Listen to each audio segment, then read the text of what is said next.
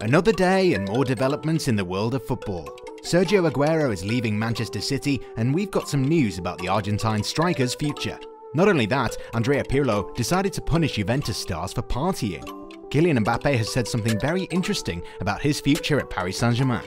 Goalsiders, it's time for you to get a bit comfortable, subscribe to our channel and hit the bell icon, because we are going to discuss some super important stuff with you today.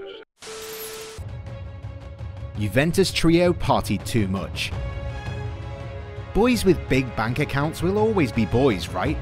You can't blame young players, or even the mature ones, for going out and having some fun every now and then. However, during a pandemic, when everyone prefers to stay isolated and interact with only a few people, it's irresponsible to break protocol.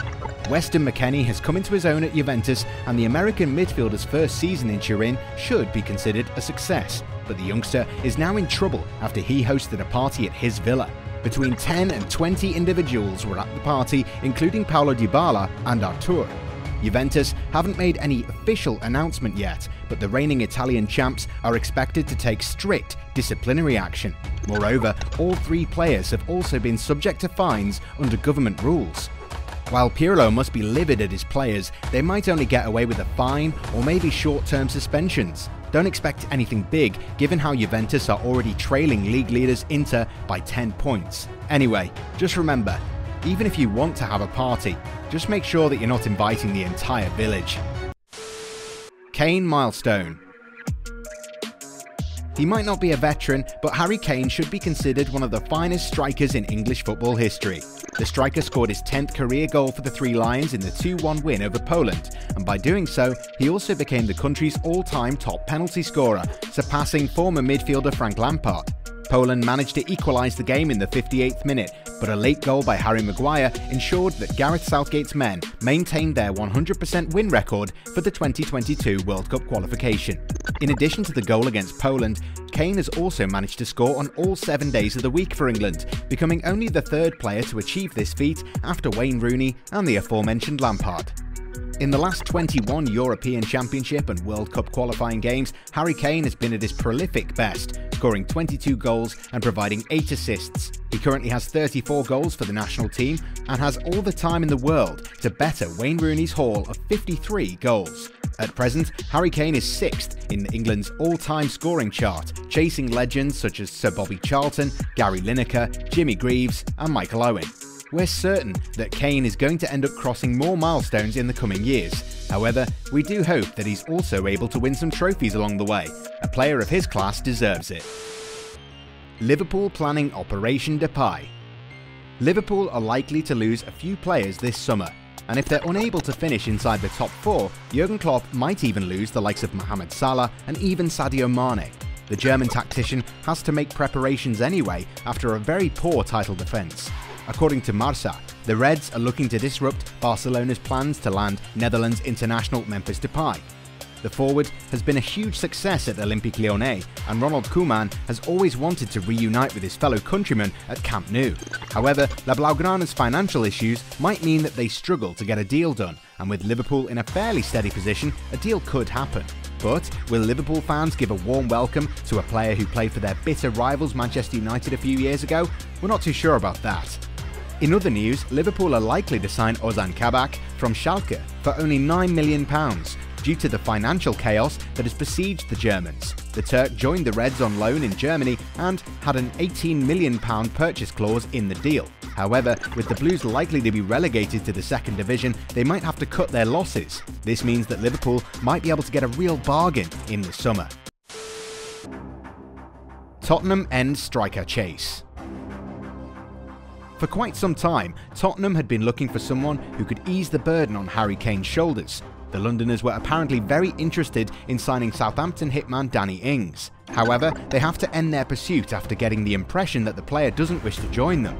At the same time, the player has stalled on a new deal, with reports claiming that he could be set for a big move this summer. Ings has been one of the most consistent strikers in England in the last few years, and it would be so good to see him finally play for a team where he can win some trophies.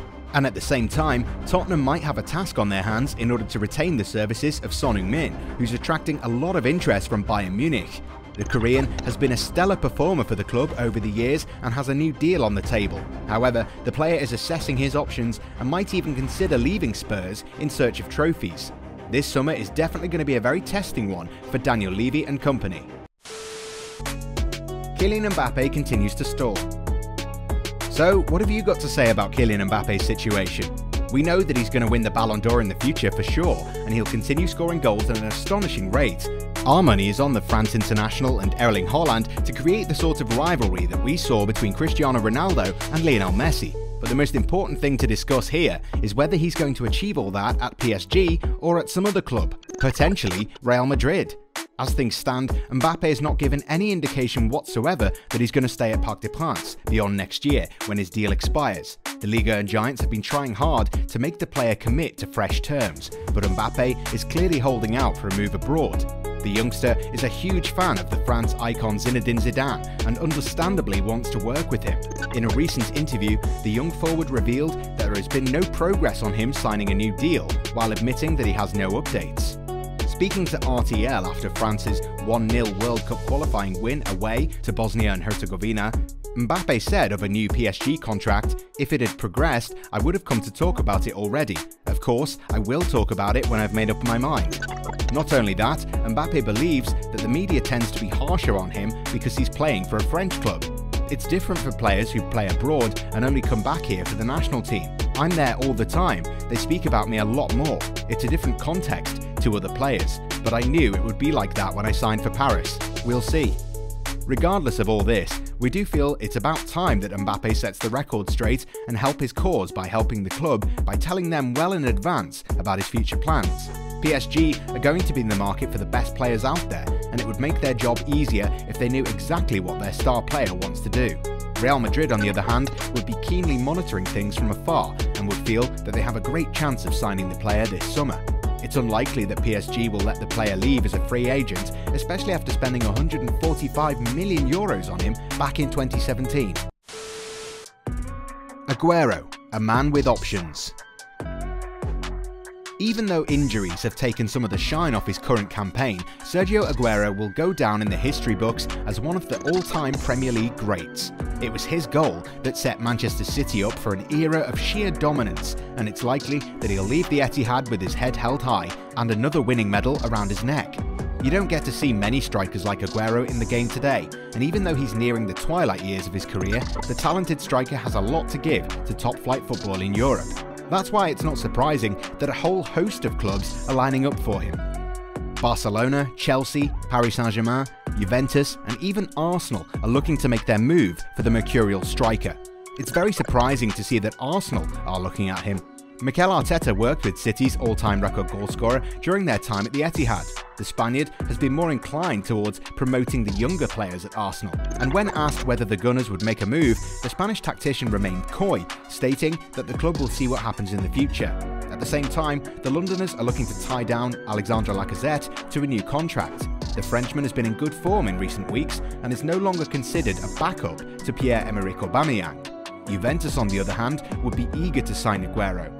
Andrea Pirlo's men have had a torrid season this time around and could do with the player's experience. The prospect of seeing him and Ronaldo play together is relishing, to say the least. However, PSG might also look to make their move, especially if they decide to let Mbappe leave the club.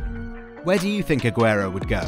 There are definitely a lot of clubs who would want to sign him, but how many of these clubs would be willing to take the chance on a player who's been struck by injury problems in the last couple of years?